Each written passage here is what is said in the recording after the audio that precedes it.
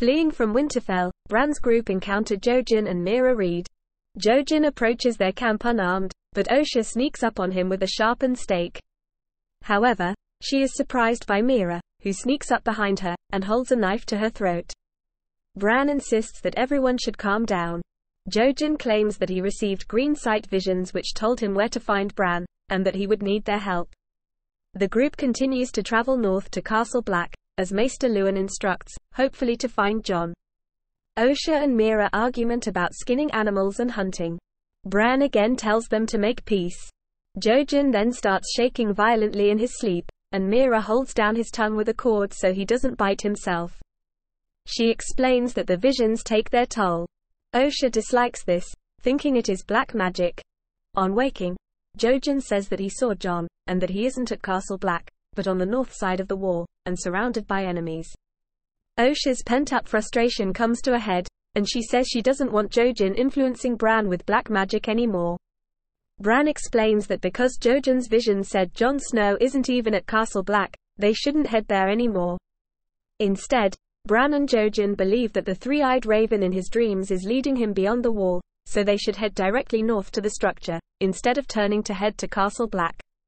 Bran says that he believes that maybe the gods meant for him to find the three-eyed raven, meant for him to have these visions, and ultimately, his fall from the tower that crippled him happened for a reason. Osha is outraged and says she will never go back north of the wall again, then explains why she fled south of the wall. She once had a husband named Bruni, a good man who loved her. One day he disappeared, and everyone said he'd simply left her, but she knew him better than that. One night he did return to their hut, as an undead wight, with skin pale as a dead man's and his eyes bluer than clear sky. Bruni began to choke her. Somehow she managed to get hold of a knife, and rammed it deep into his heart, but he didn't even seem to notice. Osha ultimately managed to get away by burning down their hut with Bruni inside it. She didn't ask the gods for that, she says, but their message was clear.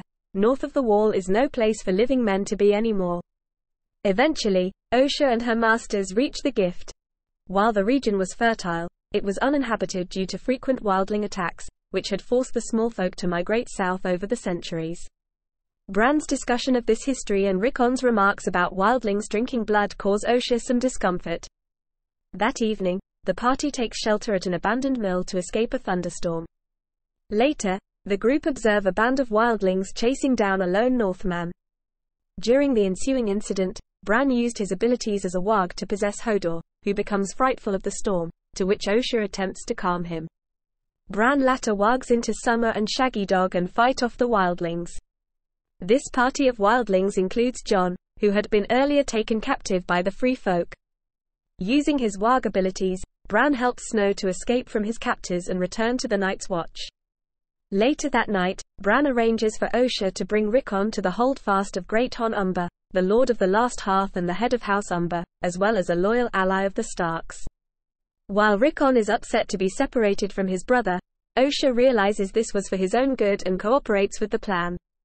This arrangement also sweets Osha because she is unwilling to travel with Bran and company due to the threat posed by the White Walkers.